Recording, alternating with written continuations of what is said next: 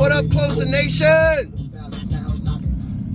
We're on the way to work today, and I want to share a story with you. It's funny, you know, you read the headline on this and you're like, I knew it. I knew that Stewman was on cocaine. He has all that energy, or he looks really tired. There's no in between. And surprisingly, I know I hate to let some of you down, because I mean, sometimes the sales world and cocaine can go hand in hand. I'm not saying everybody in sales does coke, but I'm saying I'm saying more people do coke than probably any other drug. It's one of those drugs that people are like, nah, I don't normally do it. 2 vodkas into it, they're like, hey man, you still got some of that? And the reason why I share that is, first of all, it's fucking funny. But second of all, I'm going to share with you a real life story that has happened to me this year. And I do some pretty wild shit. And as long as it's not up high, I don't like heights, right? I fucking don't like heights, and I don't like being cold. But I'll do some wild shit other than that. And last year, right before New Year's, so like 2 days before New Year's, I went to Mexico. And I go to Mexico a lot. You live in Texas. In Mexico, it's like going to New Mexico or Oklahoma or something. It's like another state. And it's not, you know, it's a 2-hour flight to Cancun here from the DFW airport, which is about 15 minutes from my house. So it's pretty damn convenient to go down there. The water is absolutely beautiful in Cancun, and it was 85 degrees while I was there in December, and in the beginning of this month in January, while it was 20 degrees here. So like, fuck 20 degrees, I flew south like a bird. You know what I'm saying? Fly, pelican, fly, which is appropriate for this video too. So before I get into my story, let's get some more people on here. Let me know where you're from. Leave a comment where you're from, what you sell. Maybe you can network in the comments a little bit. Give me some love. Hit the like button. What's up, David? I know you're always around, man. We got Chris Smith. I'm about to write your foreword to your book, my man. Probably going to have that knocked out by Friday, so be expecting that. And by the way, Chris, congratulations on writing a fucking book, man. That's pretty damn awesome. And so I'm proud of you for that, man, because a lot of people in our world set out to write books, but very few actually get it done, man. So fucking, that's awesome. Charles Beasley, Brian Dubs, man, me and him did an interview for Funnel Closer last week, and Brian is kicking ass. His problem is that he has too much business and not enough people. So if you can sell or maybe build funnels, Brian Dubs is a guy that could probably use your help at this moment. So back to my story. So I go to Mexico, fly out, 2-hour flight. And when I go to Mexico, I like to experience Mexico. It's cool to do the tourist thing on the beach and stuff. Just like when I go to Vegas, like I like to go to Vegas and have the experience. I kind of fall off the grid and go do shit that's not necessarily on the strip and everything. And so I'm the same way in Mexico. In Costa Rica, we went last year, and we fell off the grid. We went deep into the rainforest on 4-wheelers. I almost died. Travis almost died. It's fucking awesome. And we were drinking sugarcane moonshine, and fucking Alex and Pat were swinging off of trees from ropes. I thought they were surely going to die. We were placing bets and everything. I lost. I thought they were going to die. So anyway, I go to Mexico. I'm going to Mexico. You know what I'm saying? I'm going to the parts of Mexico where like the people live, right? Like the Mexicans live. And so I go down there, and the first night we go to this place called The City. And I don't know if you've ever been there, but The City is the largest nightclub in the world. Now, The City has usually about 6,000 people inside this nightclub. To put it in perspective, Hakkasan in Las Vegas has about 1,500 people. So this place is fucking 2.5 times the size, almost 3 times the size. No, I'm sorry, it's fucking 4 times the size. My math this morning.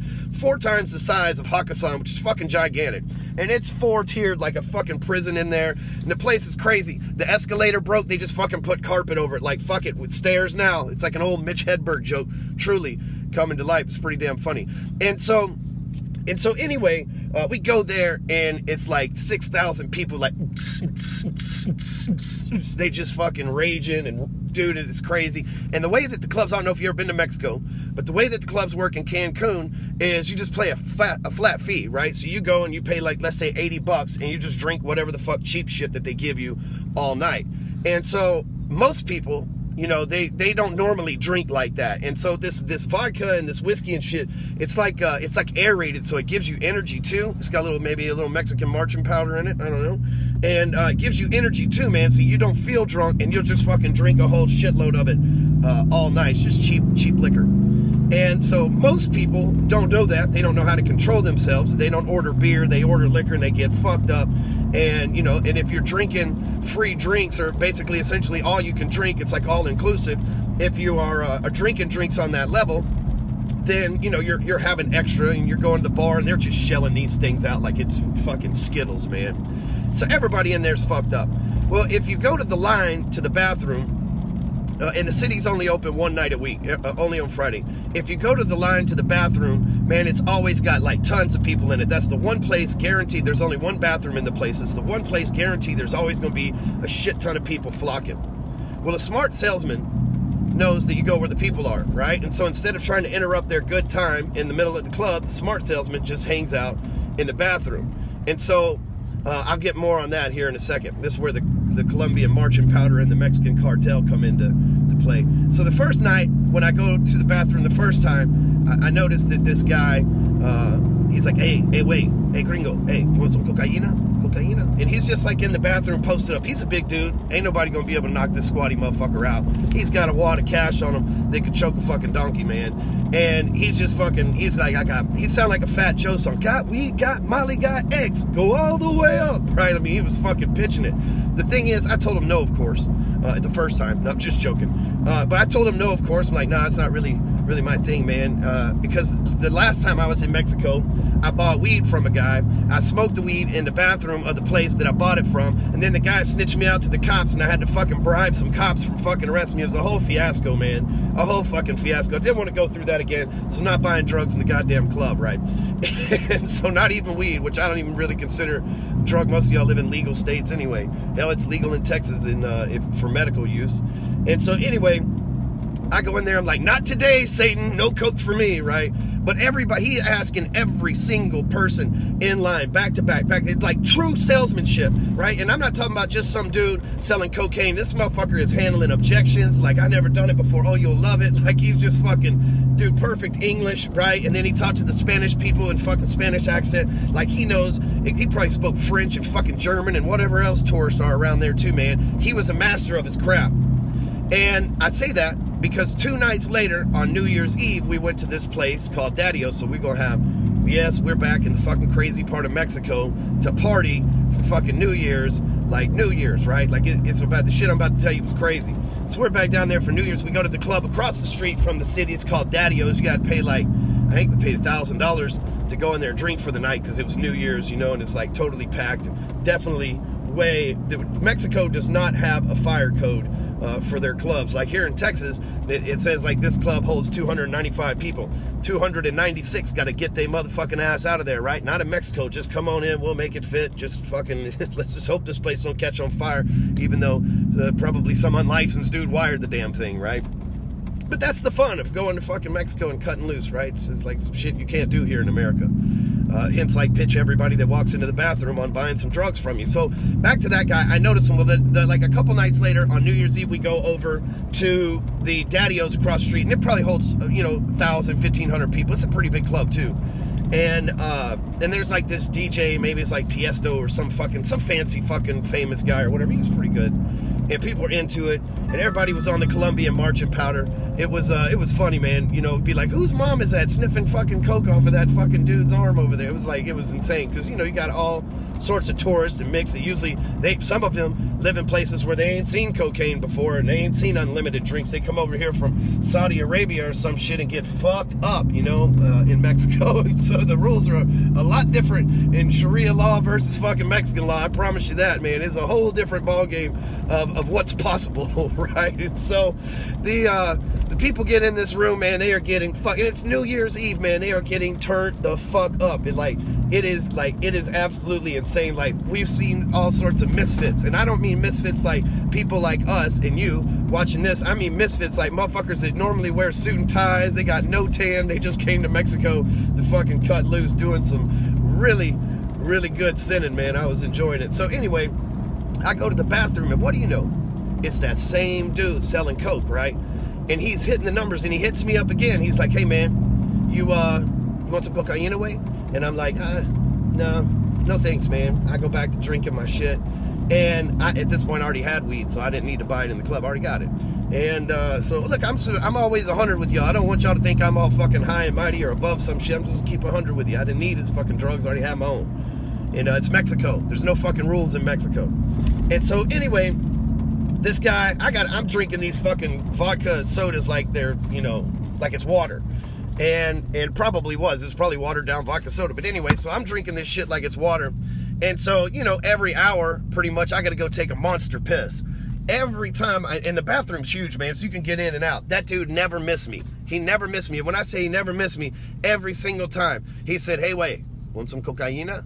And here's the lesson in that, right? I tell you this funny-ass story about perseverance and everything else on his end, because he pitched me every single time. Even though I said no, he still pitched me every single time. Here's why. He knew that the more drinks a motherfucker has, the more likely they're to be seduced by what it is that he sells. And second of all, he knew that if he just kept pitching everybody and he wasn't paying attention, he wasn't getting emotionally involved. He was just saying, hey, man, you want a party? Hey, man, you want some coke? You know, and here in America in the drugs, he'd be like, hey, man, you like to party? He'd be like, I'm in the fucking club, ain't I? And they're like, what kind of party you like, right? They're just kind of like nonchalant about it. This guy at 3 a.m., because we fucking in there turning up, man. Me and Amy were getting fucked up. At 3 a.m., this fucking guy, he's in there singing, I'm in love with the cocoa. Like, it's fucking hilarious, man. And like, they're all in there with fucking, I'm in love with the cocoa. Like, it was crazy. And then all the dudes that were buying it were fucking singing it along too, because they were all fucking smashed and probably all fucking wired up on the Colombian marching powder, you know what I'm saying?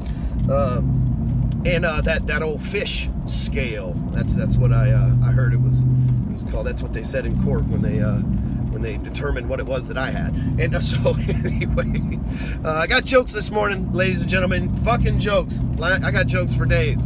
And if you lived the life that I live, you'd have to find a way to laugh about that shit, or you'd fucking want to probably not be around anymore. So just jokes for days, folks. But so the story here is perseverance. This guy knew that he had a captive audience.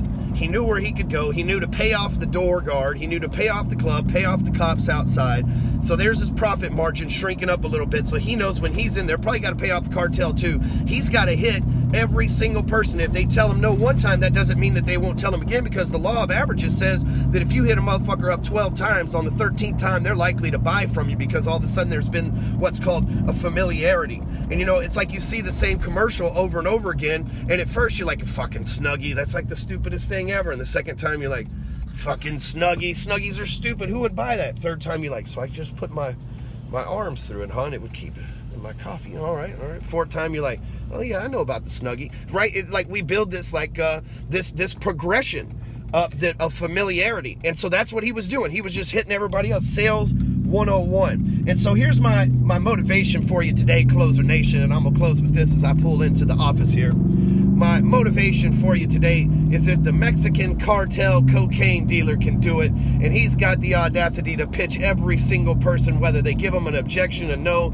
or they buy from him, and consistently do it day in and day out, all night long, and no emotion involved. I believe you can too. I believe that you have more power and more sales ability than some cartel dude down in Mexico. And the fact that you're watching this, whether it be at your desktop, on a mobile device, or incognito because the company you work for has the URL hardcore blocked, the keyword hardcore blocked. However it is that you're watching this, you have more benefit than that guy down there in that club. And chances are, if you fuck your own commission check up, you're not going to come off missing a finger or being dipped into that crocodile-infested water down there in Cancun. So have a great day, closers. If you thought this was funny, if you learned a little sales lesson from it, make sure you share it with somebody.